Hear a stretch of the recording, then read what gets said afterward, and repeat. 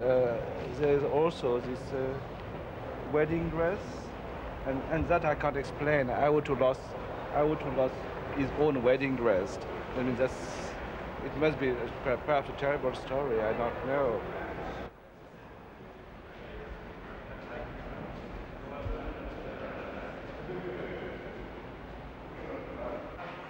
And so each one is very different, but it all deals with how we construct our memories and how sometimes those memories are maybe a little fictitious or embellished or are static objects that the viewer is left to decide what it meant to the person.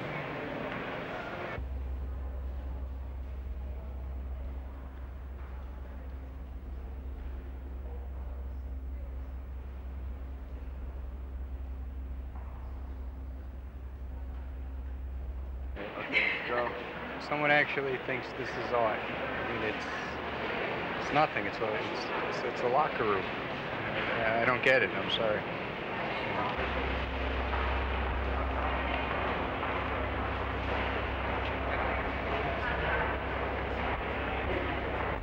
I find it fun looking at all the different things that people happen to lose along their way in life, particularly on the train. And I find it more interesting on how these people never try to reclaim this stuff, because a lot of it looks like it might have been personal and fun.